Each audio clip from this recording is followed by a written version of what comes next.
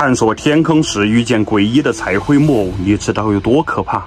坑底出现的一切物件都令人毛骨悚然。这里是丰都鬼城阴阳洞天坑洞寨，相传此洞错综复杂，100年前悍匪罗老五在这里神秘消失。这一次可怕的探险经历让我接连做了3天噩梦。接下来让我们一起还原阴阳洞中拍到的真实影像资料。这次我们进入阴阳洞拍摄考察的共有5个人啊。这时候呢，我们在这里做系统，可以看到这个施压线天坑呢，它周围是绝壁，看狂风大作，可以看到这个树啊被吹的是呼呼作响。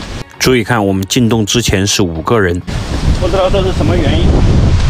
管球不到那么多了，直接开干。好大的风啊！什么情况？户外小蚱蜢作为先锋率先下降，成功到底。我们这时候呢，已经来到了这个施压线天坑北面的崖壁之下。可以看到，从小蚱蜢这么过去呢，就可以到达那个城寨的下方。根据当地老人传言呢，这个阴阳洞呢可以直通丰都鬼城，说可以从丰都鬼城那边冒出来。我们今天呢带够了足够的绳索，看能否找到通往丰都鬼城的道路。这里我们发现了一株大叶百合，还是含苞待放的状态。这个旁边还有这个前马草，这个碰到了，那疼得要命。这里呢又发现了这种金盆草。金盆草又叫细心哈，它这个跟我们以往在外面那个山坡上面看到的那个金盆草是有区别的，那个像叫马蹄就叫马蹄香，这个就像一口钟一样。因为细心有很多种，这又是另外的一种。寨门呢就在这个上方，这里离地差不多有15米高的距离。之后先锋已经将线开好了，我们这时候从这里原地上升。大家不是经常问怎么上升的吗？就是这样一步一步的爬上去的。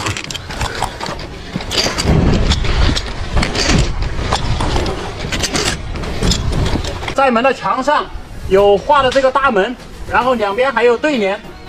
由于时过境迁，这个土面呢已经风化了，所以这个看不清楚这个对联写的是什么了。哇，真的是栩栩如生啊！好，我们现在继续上升。我把掉一头，就成功抵达了这个寨门这一步。可以看到，它这里是做了一个转角处啊，相当于一个玄关，就是外面的人呢，他是看不到寨内的情况的，做的非常的精密。哇，进入这个寨子内部啊，可以看到这里空间还挺大的哈，差不多是好几百个平方。我们看一下，这个上面有很多设计垛口。这时候上升的是火妹儿，我们都是在确定安全的情况下进行的安全探索。所以说大家千万不要模仿。哇，施压线天坑好壮观啊！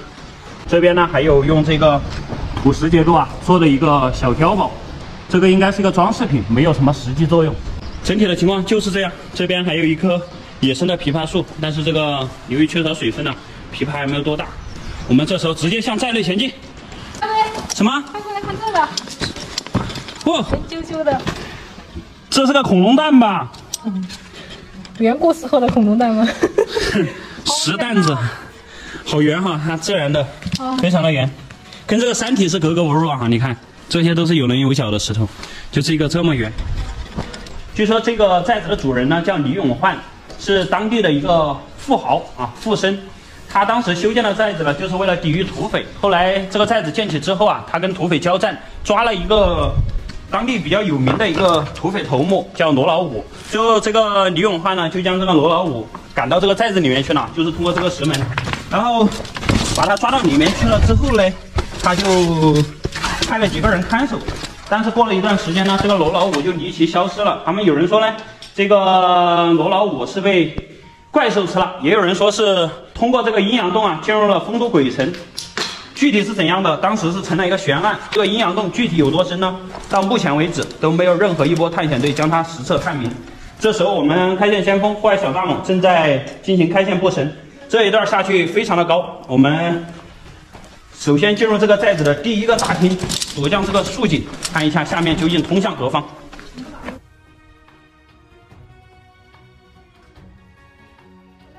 哇，这下面非常的高啊！但是这时候小蚱蜢它是做好了安全保护的，大家不要担心。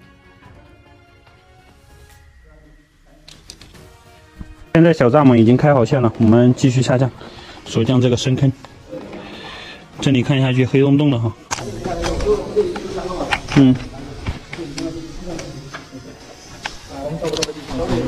现在已经追到了小蚱蜢和向阳。看这个后面圆啾啾的一个竖井下去，不知道当时的罗老五是不是掉到了这个下面去了，也不知道这个洞呢是否就是通往丰都鬼城的通天竖井。这个竖井呢也是一个典型的水溶性竖井，这里就是垂直向下的深渊哈，能够看到户外小蚱蜢在户外向阳的后面一点点光，这里下去的高度还挺高的哈。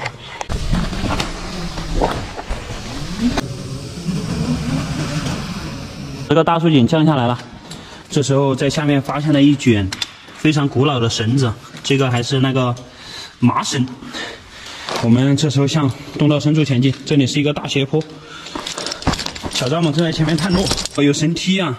那个这个咔哧咔哧。28大杠，38大概。38大杠。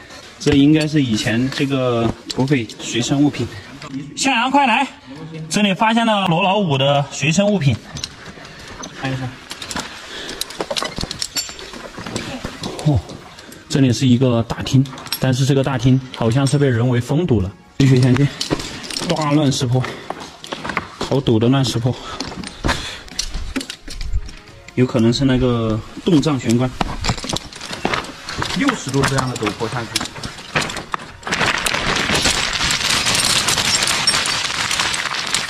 好滑。在这里发现了这种木质榫卯结构，这个应该是一个门栓子。这个旁边还有一坨，像是那个普洱茶叶，有点像。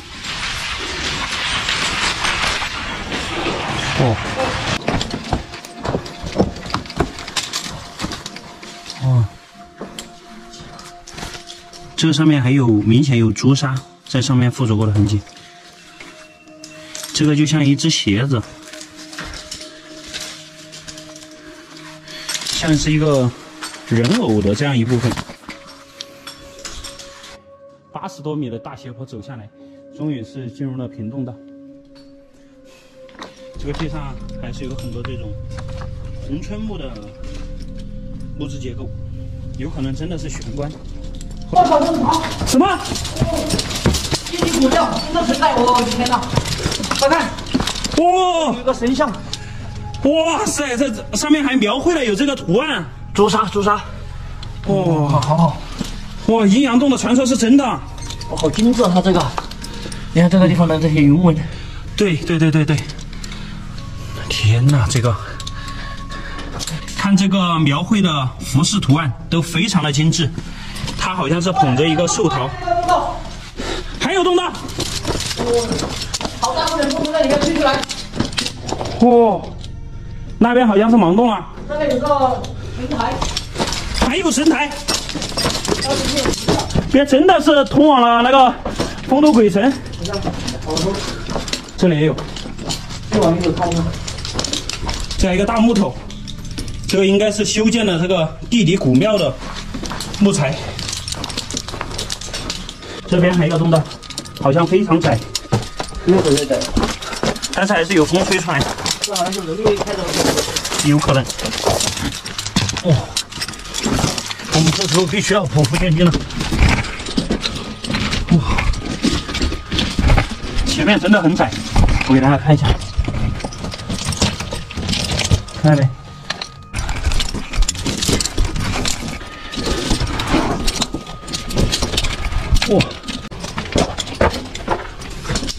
看这些河沙冲在这个大石头上面，就像是瓜子一样。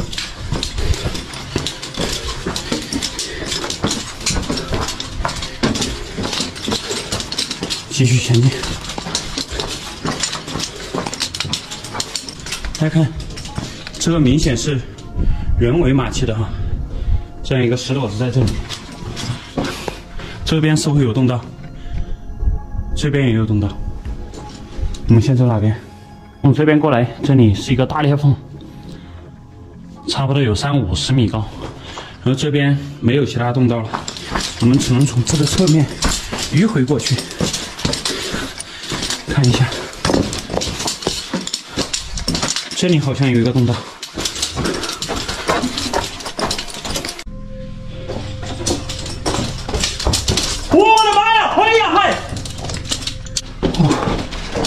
大家看，天哪！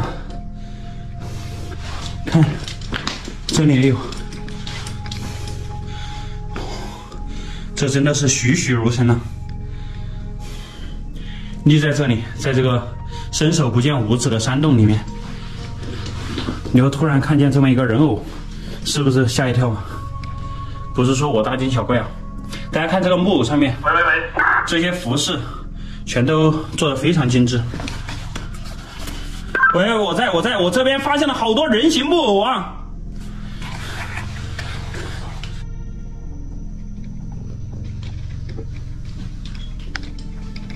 不知道这个人形木偶放在这里多久了，目前看起来还是栩栩如生。看这一尊这个木偶了，它是手捧莲花，这个莲花是含苞待放的样子。然后这个木偶的后面为什么还有一个洞呢？这个咱们不得而知。可以看到他的面部表情都是非常的逼真，特别是这个看着我当时就吓了一大跳嘛，就是这个，这是一个木偶已经碎掉了，可能之前来探险的人啊，他把它捡起来给放在这里了，但是确实是看着有点害怕。在这里，这应该是这个碎掉的木偶残片。这个木偶呢，它是已经腐蚀的比较严重了，上面的头了只有半边了。据说这个阴阳洞分阴阳，如果看到木偶的话，这一条有可能就是阴洞。我们现在呢，就从这个木偶面对的这个方向继续前进。我们这边有很大的风吹出来，沿路还有1米长的一些，哎，草鞋，还有草鞋，你看，是别人连鞋子都跑掉了吗？有可能以前从这边通往丰都鬼城就是走的这一条阴洞。看这个草鞋随地都是。洞道再次一分为二，我们走哪边？老规矩，先走右边。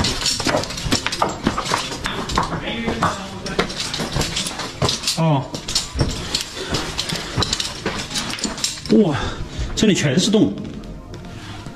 我们是从这边过来的哈，一定要记住，这里有1、2、3、4、5、6个洞，这边还有一个，过去看一看。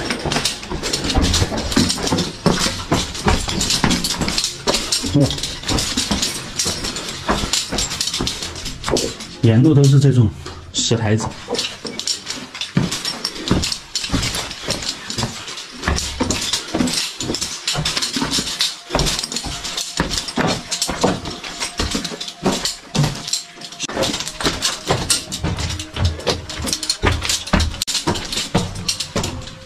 上面一个大裂缝。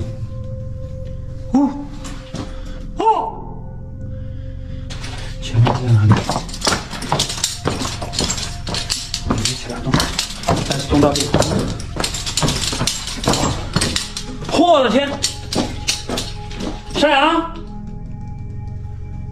天哪！难以置信，我们又回到了这个人形木偶这里。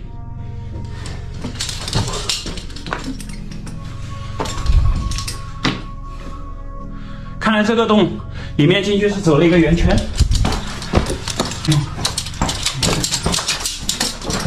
哇，好像还挺深，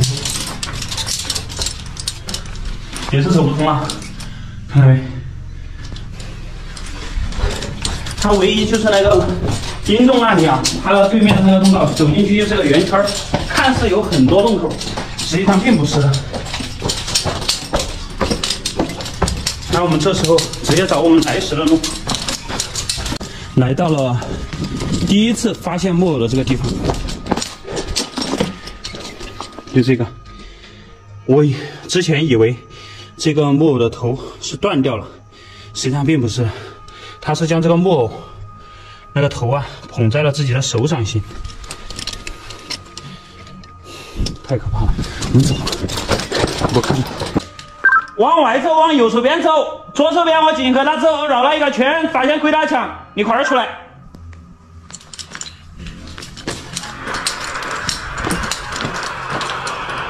你怎么跑到这里来了？我在里面，那个，我以为是个阴洞，然后在里面绕了一个圈，这上去有点陡啊。那种我们文化说的那种。哇天哪！